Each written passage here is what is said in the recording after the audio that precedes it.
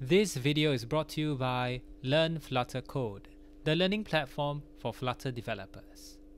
Now, when you implemented a feature that surprisingly has a lot of feedback, and the feedbacks are like, I want to edit my projects, me want to edit projects, or is there a way to edit the projects? So your tech lead asks you to create an update method class.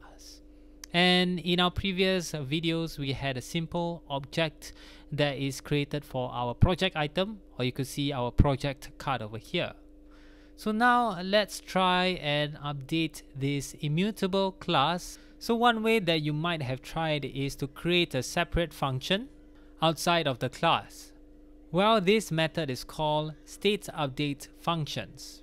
We have a simple function called project item.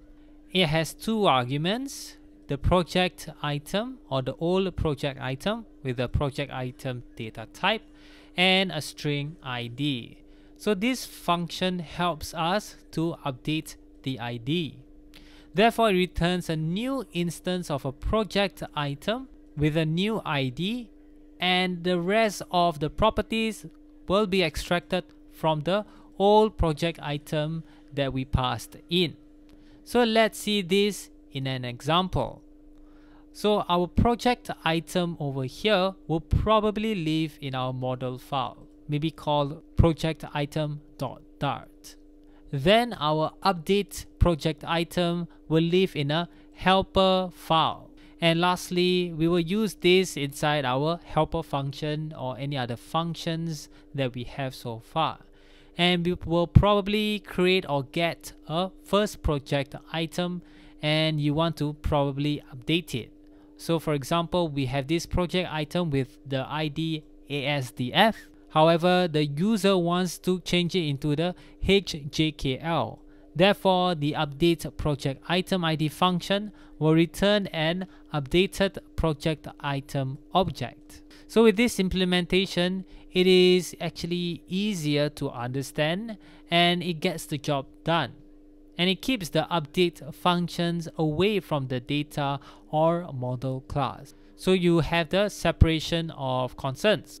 However, it is a lot of boilerplate code and you have to do a lot of rework if you were to refactor the function.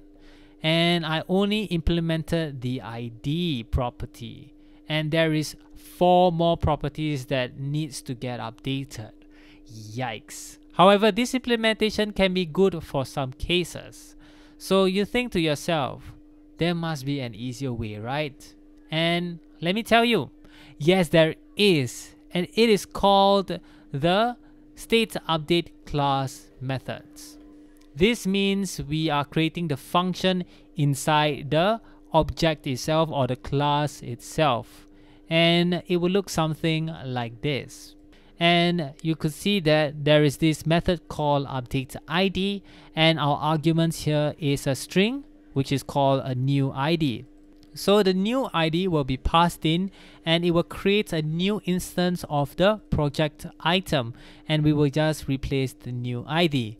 And then other properties as well, we are just going to make use of the property that lives inside the project item object. It is the same if you were to put this.image, this.title, this.description, and this.technologies. Since this can be a little bit redundant, we can just name it according to the description that we have created so far. Now, if we were to implement it in an example, we have this project item with the update ID method inside a model file like the project item.dart, and then we will use it inside a helper file or helper function or whatever file that needs it. So like we have earlier, we just have to get the project item that we need, or the first one, you could say the ASDF, and then we will just use the project item update ID method, and it will just put in the ID instead. So we don't need to have the old object. We will just need to use the current object, and then it will override or update its ID, and then we will just assign it to a new variable. So the advantage is that it is less verbose and more understandable. However, the disadvantage is that the logic of it to be updated is fixed, which means there is no flexibility as it is stuck in the class itself. So not like a method, you have to implement it inside a class, and then it also takes a lot of time to create every update method. So it is a very similar problem to what we faced in the previous implementation.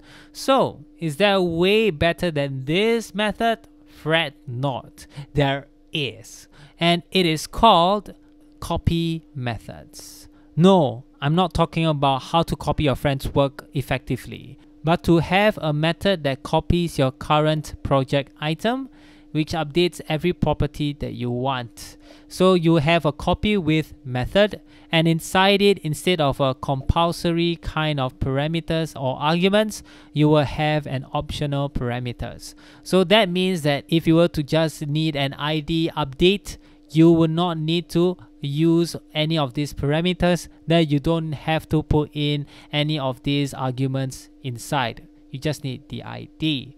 So if you were to see here, it returns a project item, and you will see the word this. So this represents the current property of the object you created.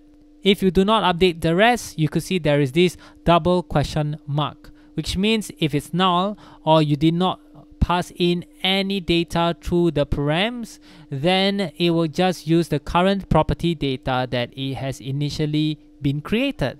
So if you were to update the ID and title property, then it will look something like this. So you have the project item object or class over here, and then you will create a project item with its ID and title. So the ID will be ASDF, and then the title will be a to-do app, and then you assign it to a project item variable.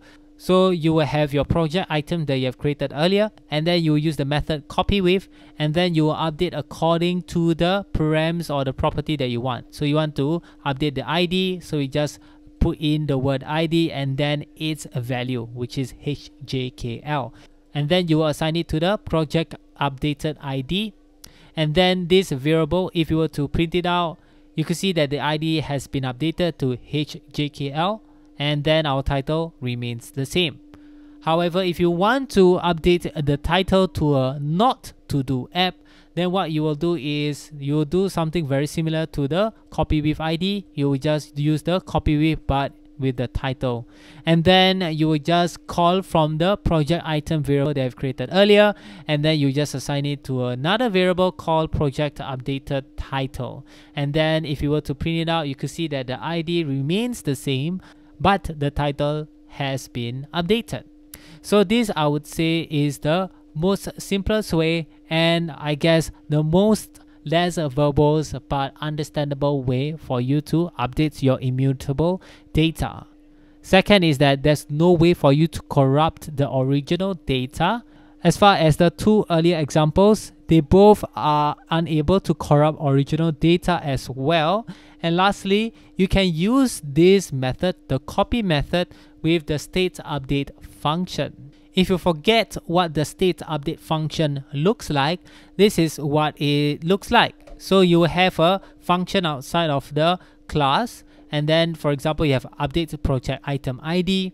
Then what you need is a old project item with a new ID, and then you can just use the copy with, and it will return the old project item with the updated ID accordingly. Same goes that if you want to update the project item title, you will just pass in the title and then also the old project item that you want to update with. So it's pretty simple, and then you will return it with the old project item with the copy with method that just overrides the current title.